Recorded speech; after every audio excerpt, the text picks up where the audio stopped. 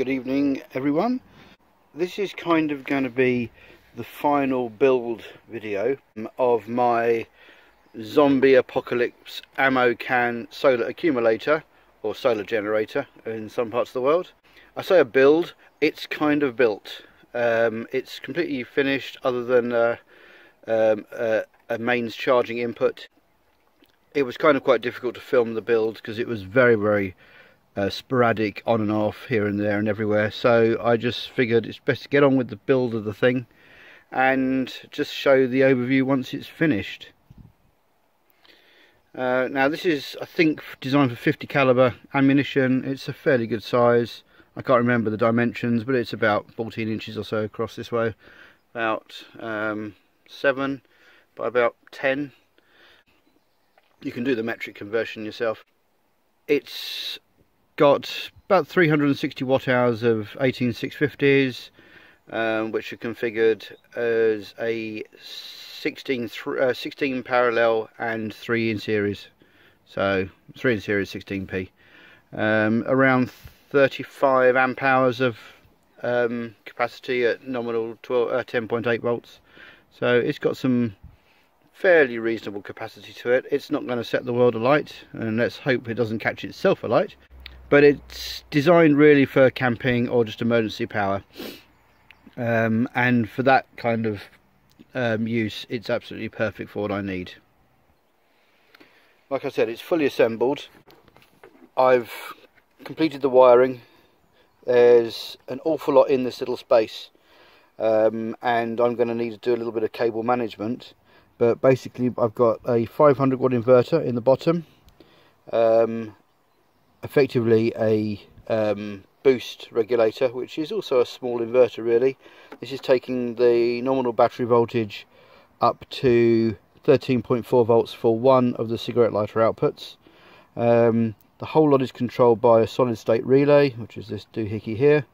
There are two of these 3 amp hour charger units here and here. These are pseudo MPPT for the solar input. It's got a fuse box, got 4 fuses in there. The two 35 amp blade fuses there are what powers the inverter, and then there's a 20 amp and a 15 amp. Those power the other devices on here. And the battery pack is buried down the back there. It's right underneath. It's got a 100 amp hour BMS which controls the battery, its balancing, and it also will manage the charging as well, so it's kind of all there. I've also left on a test port so that I can put on one of those sort of like hobby RC car type balancers, so I can just check the condition of the cells. Like I said, it's pretty much done. I've just got a little bit of cable management to do. Unfortunately, this thing here requires the main battery positive lead to go through here, otherwise it can't measure the any of the current capacity, you know, any of the power requirements. In the lid I've got USBs. This one here is a QC3, this one's a standard USB, and then I've got another USB down the bottom. I've got 5.5 by 2.5 outputs here as well. That is going to be for like tent lighting and that sort of stuff. The fan here draws air right through the cells.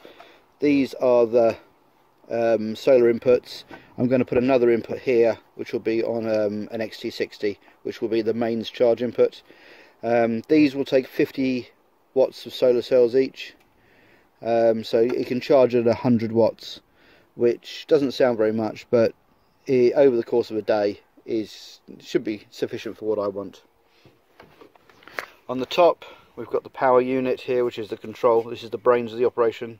This does the overcurrent, over voltage, under voltage, and the on off of everything. It controls the solid state relay which is inside. This one here is the QC3. This one here is, these are all twin outputs. This is 5 volt 2.1, 5.1, you know. So you got basically 4 5 volt 2.1s and then 2 QC3s. I've not tested those to full capacity. I don't have anything that I can do that with, but I've run 2 phones on it. It seems to power them just fine. This is just 12 volt outputs, or nominal battery voltage outputs, they're not boosted.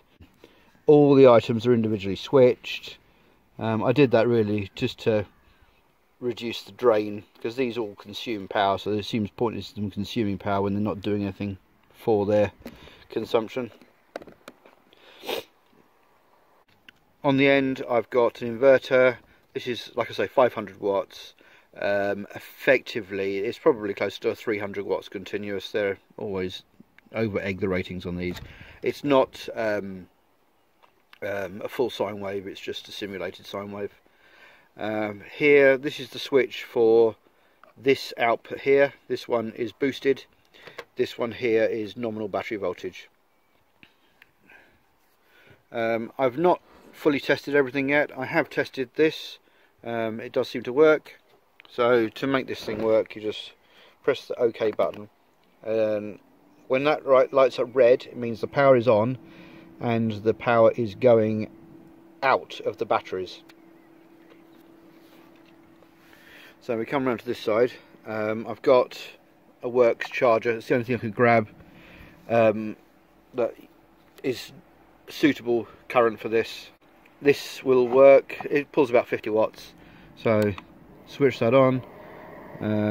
Interesting, I've not noticed that. It's obviously on a PWM. This is charging quite happily. Go up to the meter. It's showing 5.8 amps and we're running battery voltage at 11.4. Interesting enough, this says 100%. It's either not calibrated quite right, or it's got to be cycled up and down a few times before it works out what the battery charge rate is. But that's not charging the battery at 5 amps, it's charging at about 2 amps. But it's certainly charging. What else can I tell you about it? It's got cooling fans, which this has got its own fan, which draws in through the vents at the bottom here and blows into the case. It then vents kind of around the cells. The fan on the other end, which is also running, that is drawing air in, and that actually passes the air right through the cells, through the cell matrix, and actually comes out through, you can see the cells in there, it comes out through the gaps. So the way I've designed it is the cells themselves are force-fed air, and the inverter is also force-fed air, and they both exit through this point here. This is boosted to 13.4 volts on the output of this one. I can switch this one on and it runs my colour changing, oh, that's interesting, my colour changing light. It doesn't look like that in real life, that's just purely an artifact of the record of the camera, and the PWM of the RGB LEDs in there. All these are all switched, and they're all individually switched. So with everything on, it's drawing a whole 6.2 amps, which for a 35 amp hour cell pack is absolutely nothing. So yes, there's not even any need for the cooling, but it's there for higher demand applications, and those cooling fans use virtually nothing anyway. So there is a quick overview of my zombie ammo can power accumulator. I shall be doing a bit more thorough testing at a later date. I've got to check the solar charging is working. I've got to install the mains charge, and I just want to check the power to make sure that this thing shuts down when I'm pulling lots of current, and it does what it's supposed to. But for the time being, this is it, it's finished, and I'll update and do a video when it's test time. But up to now, thanks for watching.